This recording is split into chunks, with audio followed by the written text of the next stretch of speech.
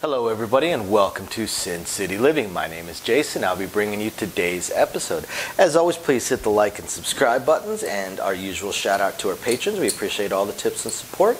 We're hoping to use it to add more games to the channel. If you're curious about it, go ahead and check the description of the video down below. And just as a reminder, we are releasing every week videos exclusive to our patrons. So I hope you guys enjoyed last week's videos, and I hope you guys enjoy this week's videos. If you have any suggestions or comments, please just comment to us or email us on that site. And if you have any strategies or anything you would like us to film, please email us at sincitylivinglv@gmail.com, and we'd be happy to shoot a video on it or just respond to your email. I respond to quite a few emails. Otherwise, we're going to go ahead and jump right into it for today. So what are we covering for today? For today, what I want to cover is I want to cover buy bets, but not buy bets on the 4 and 10. We've done those before, and most players know that the 4 and 10 becomes an automatic buy at 20, 25, 10, regardless of, depending on the casino, is whether it's a buy at 25, 20, or 10, or other areas. I want to cover the 5 and 9. When does it make sense to do a buy bet on the 5 and 9? And should we do a buy bet on the 5 and 9? Well, let's look at the payouts. And we're just going to use the 9 for this because they're identical, so there's no need to do them both. So let's look at these. Now, we'll say $10 minimum bet because it's extremely difficult to find anything higher than that.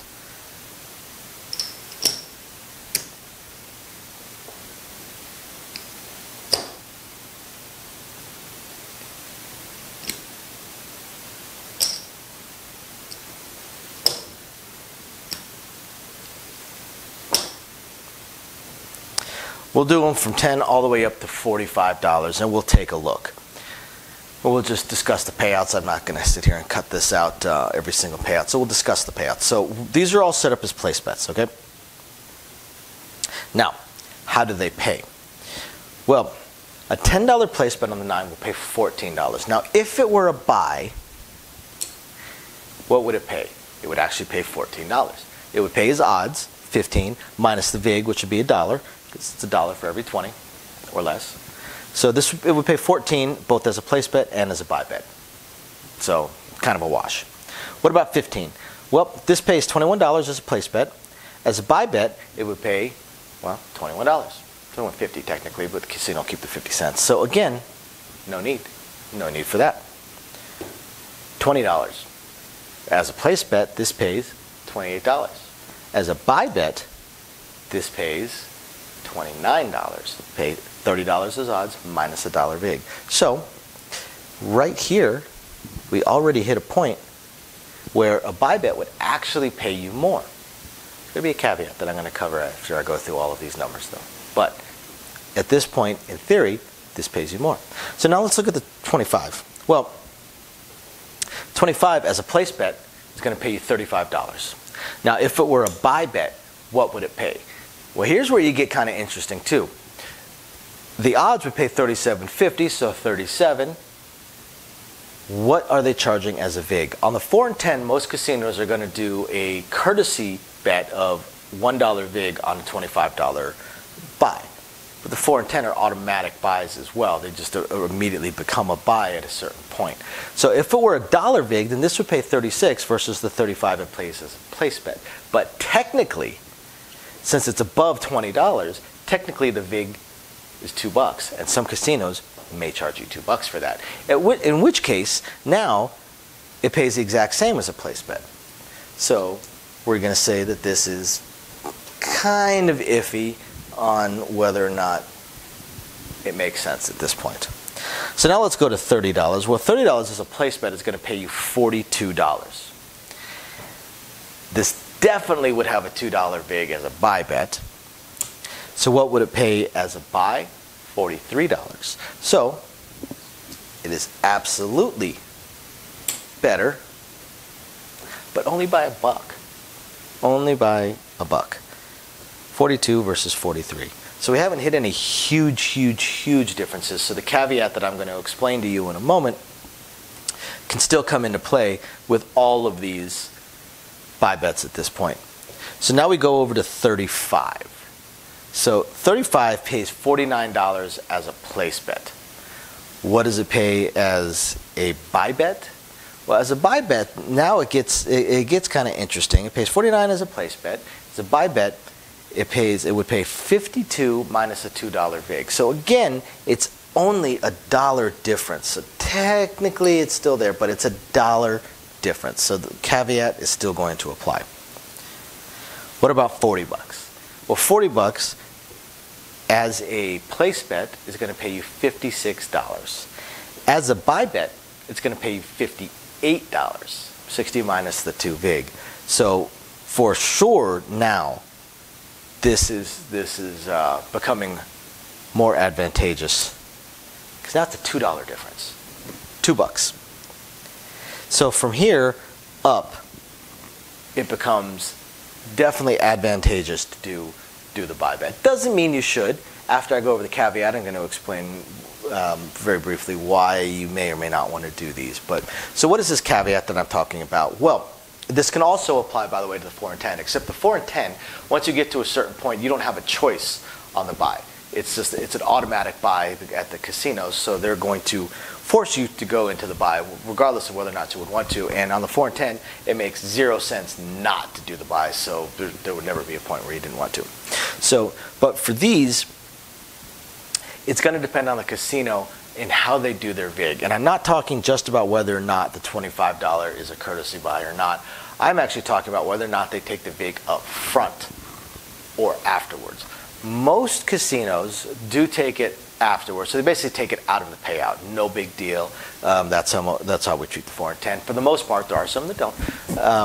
But there are still casinos out there that take the vig up front. Now, taking the vig up front is where, with these iffy ones, where it's only a $1 difference between the buy and the place bet, I would definitely not be a fan of doing the buy. I wouldn't be a fan of doing a buy on a 4 and 10 either if they took the vig up front, even though it still does make sense. And this is why the casino is trying to get an additional house edge, because they're going to take the vig up front in the hope that it never actually rolls, that a 7 out comes. They basically made an extra $1 off of you in profit by having you pay the vig, or actually $2, whatever the vig may be. They've made that vig off of you in profit because you never actually got paid on the bet. So you paid a vig just for the ability to maybe get paid on your bet.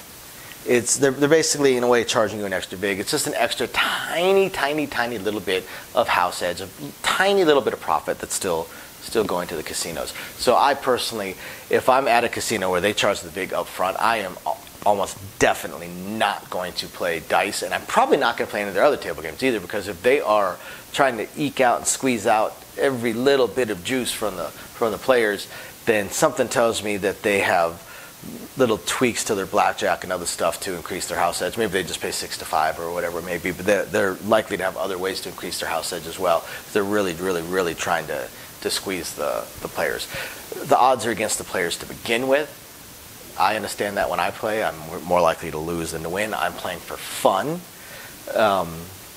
but I don't want to just get absolutely annihilated because there's even additional house edges involved in it. So that is one of the issues with the buy, the vig up front versus the vig behind. Now, should you do a buy on the 5 and 9?